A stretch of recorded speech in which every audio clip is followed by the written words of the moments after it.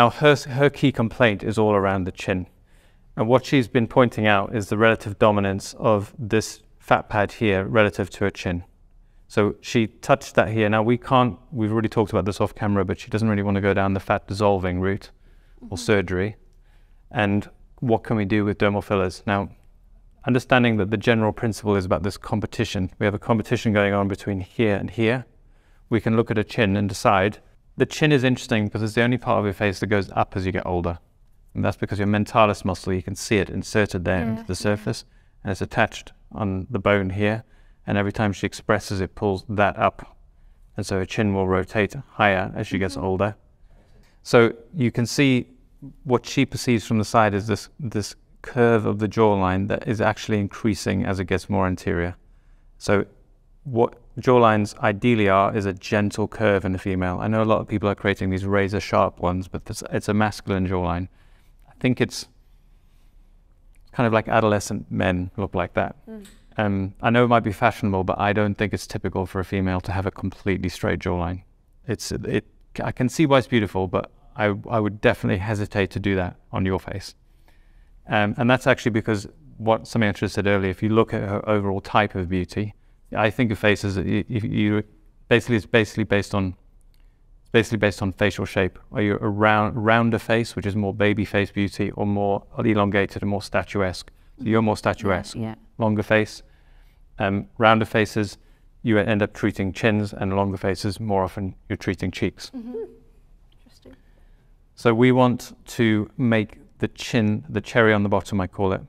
A beautiful face has to have this apex where you're presenting the face of the world, and if the apex slips, it becomes too round. And I think that's partly what she will be experiencing, is this is now dominating, this is competing with the low point on her chin.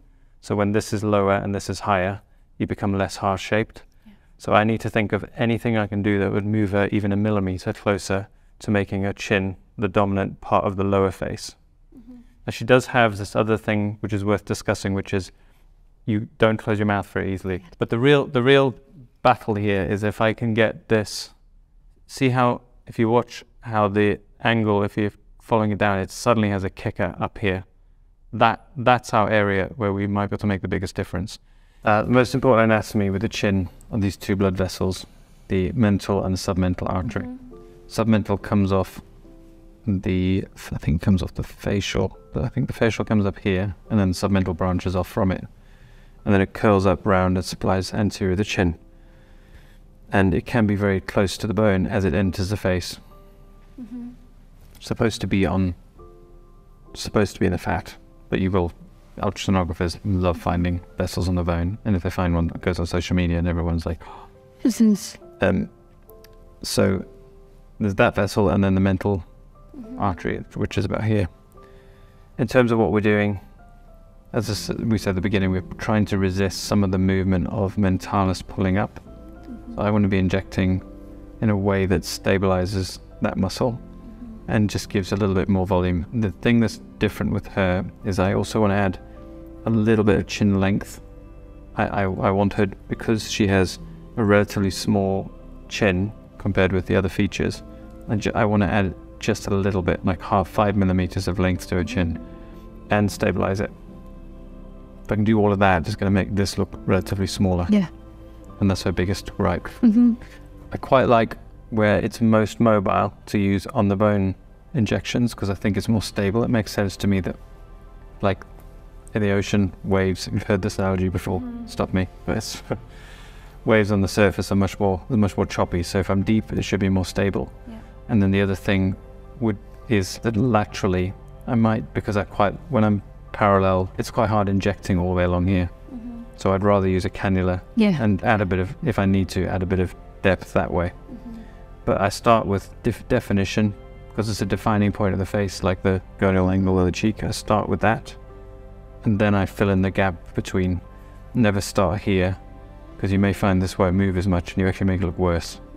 So I want to do that with her chin. And then if I need to, fill the space. So one last recap on the aesthetics of chins. So chins, low point of the face, they should be the same width as the nose, or the intercanthal distance. They should be projected no more than to the nasion from the side. So her chin is in all proportions on the small side. Maybe not width-wise, could be slightly longer, but it's a little bit short and a little bit recessed, which is great because I get to change that and then bring it into alignment. You must constantly be thinking about 3 dimensions. This is what happens with the celebrities. They get it right from 1 dimension, but they don't get it right from 3 dimensions, and then they move their head and the perfect picture turns into something strange. Midline is safer, and I'm also thinking about the aesthetics as I do it. So the 2 things in my mind are, how am I projecting this bone in a way that brings it down and out, and not just out, not just down. So I'm looking for the apex of the bone, and I'm using what I can already see in terms of the shape of her jaw to guide me. I'm going to be on the midline because that's a safer place to inject generally. The vessels shouldn't be in the midline.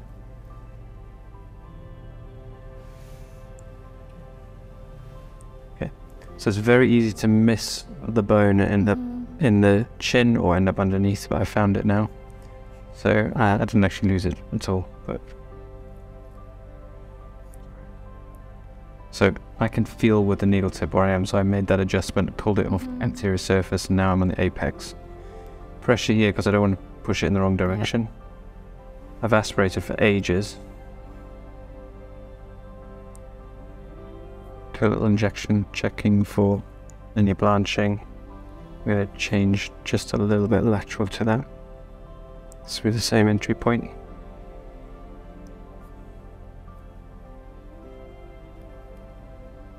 Good long aspiration.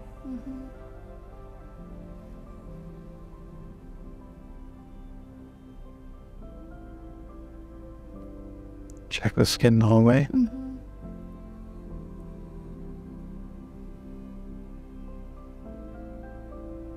So I went inferior to the bone there for a second to make an adjustment.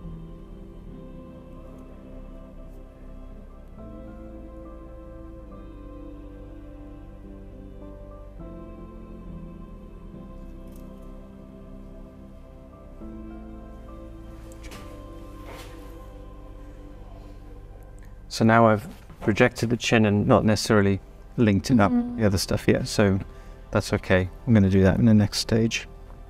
So we'll see where a mentalis pulls in here. And it's causing just a flicker of change of angle, which isolates the chin. Don't know if you can see that little...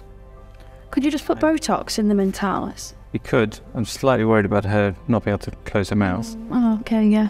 But you could. I don't think that would happen. Just crossed my mind as I'd make it a low dose at least.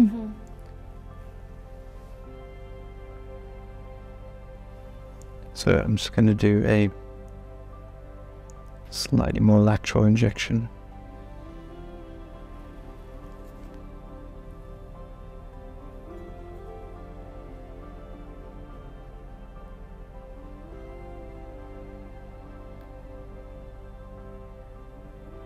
So you gotta pay attention to your feelings, not just the geometry. I feel like she looks slightly stronger from the side, but I don't want to make her too strong. No. So that's actually made me want to say, I don't want to do any more anterior projection. I do a little bit more inferior, and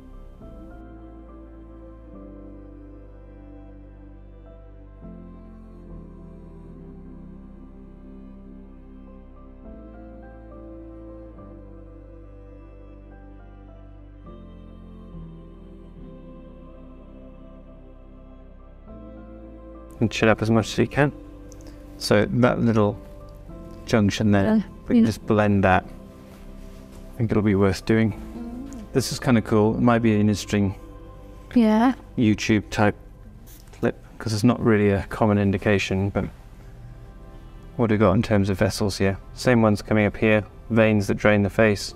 I'll use a cannula to lessen the risk, and I'm going across those vessels as well. Doesn't feel like a dangerous injection.